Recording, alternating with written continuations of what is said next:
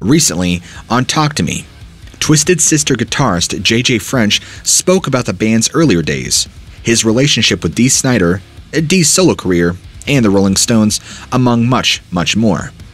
J.J. is working on promoting a new book titled Twisted Business.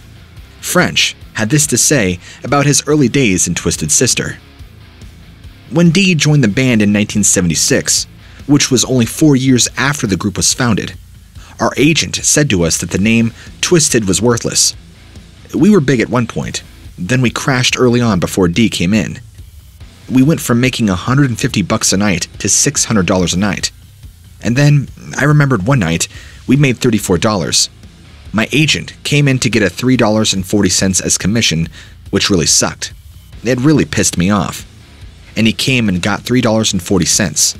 And when Dee joined, my agent said, "You should consider changing the name because the name is dirt." And Dee said, "We can revive the name." And when I heard Dee sing, because he could sing Zeppelin perfectly, I knew the band could resuscitate itself as a cover band by doing Zeppelin and Alice Cooper covers. Dee really was a great singer, so that was that. We never thought about changing the name, but we did think about taking off all the makeup for a short period of time. If you guys want to read the entire interview between French and Talk to Me, you can click the link below this video. As always guys, if you're looking for more rock and heavy metal news, be sure to subscribe. I'll see you all in the next one.